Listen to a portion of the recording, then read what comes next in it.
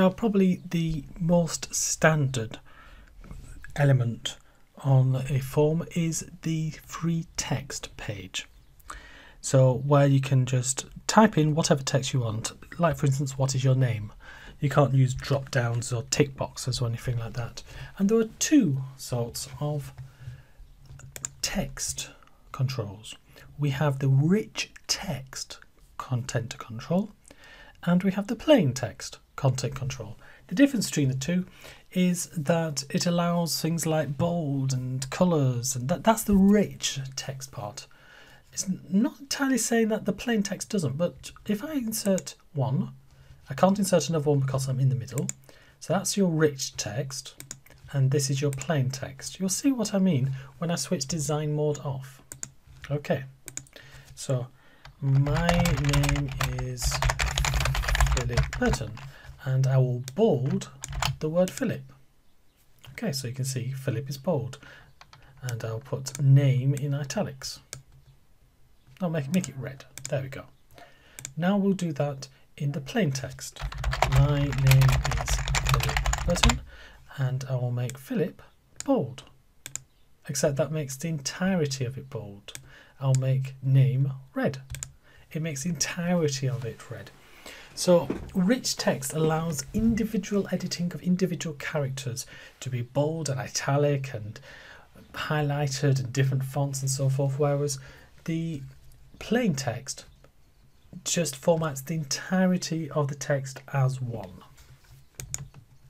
Let's have a look at the properties. If I click on control properties, you can see we've got title and tag. Again, could be useful for accessibility tools, could be useful if you put it onto the web.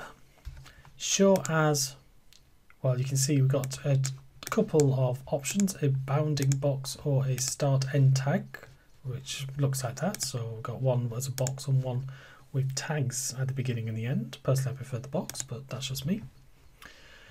We can change the colour of the box or tags.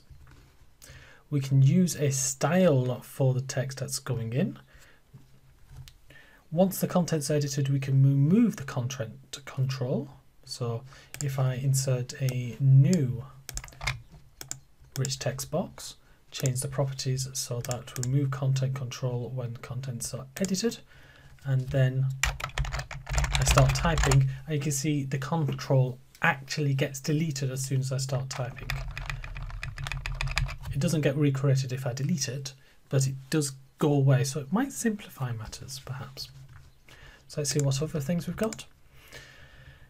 Control, we've got locking things. Now you remember when we went into restrict editing that we can put it as a filling in forms section only.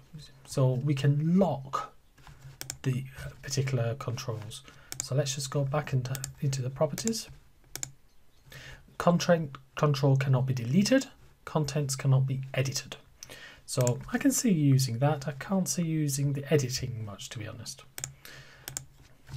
So if I insert a new box there, and I will enforce editing. So no need for a password, but now I can still type in my forms. So that is the rich text and the plain text development controls, the content controls in developer control.